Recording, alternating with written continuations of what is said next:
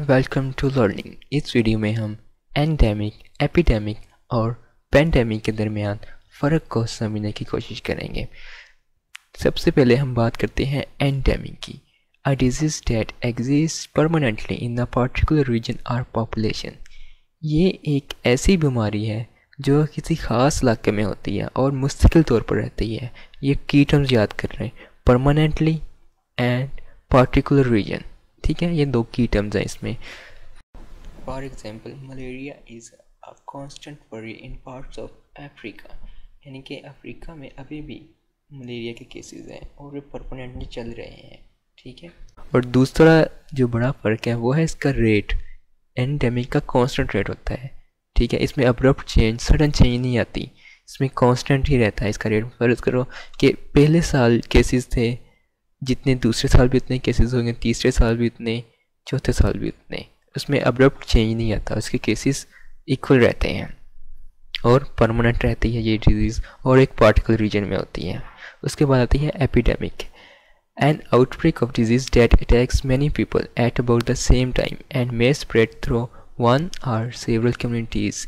ये भी एक पार्टिकुलर रीजन में होती है। ठीक है, डिजीज़ होती है, पार्टिकुलर रीजन में हो सकती है, एक पार्टिकुलर कंट्री में हो सकती है, सेम जैसे एंडेमिक की तरह।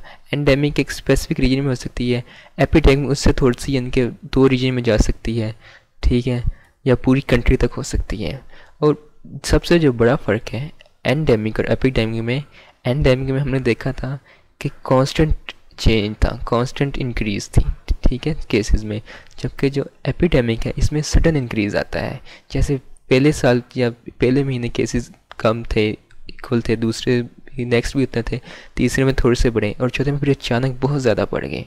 ठीक है, अब तो फिर क्या ये बन जाता है एपिडेमिक, जिसमें अब्रप्ट चेंज आ जाती है, सडन चेंज आ जाती है केसेस में। जैसे ही आप कोरोना वायरस को देख लेना, कोरोना वायरस 11 मार्च से पहले एपिडेमिक था, क्योंकि ये पहले चाइना में स्टार्ट हुआ, पहले वुहान में स्टार्ट हुआ। ठीक है, फिर उधर अचानक से केसेस बहुत ज़्यादा बढ़ गए, चाइना में बहुत ज़्यादा केसेस बढ़ गए, तो ये एपिडेमिक था पहले 11 मार्च से पहले 11 मार्च को इसको पैंडेमिक डिक्लेयर कर दिया गया था। उसके बाद है पैंडेमिक। पैंडेमिक जो है ये एक epidemic spreads through out the world. यानी कि जो एपिडेमिक होती है अगर वो पूरी दुनिया में फैल जाए, पार्टिकुलर रीजन या कंट्री में ना हो, पूरी दुनिया में फैल जाए तो वो पैंडेमिक बन जाती है।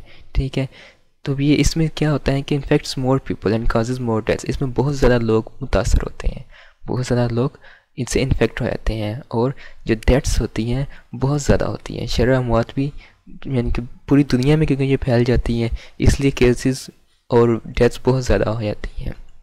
इसी वजह से जो कोरोना वायरस था 11 मार्च से पहले ये एपिडेमिक था, लेकिन 11 मार्च को जब वर्ल्ड हेल्थ ऑर्गेनाइजेशन ने देखा कि इसके केसेस तो हर कंट्री में है, तो ये तमाम कंट्रीज़ में फैल रहा है। ठीक है, तो इसको फिर पैंडेमिक डिक्लेयर कर दिया गया।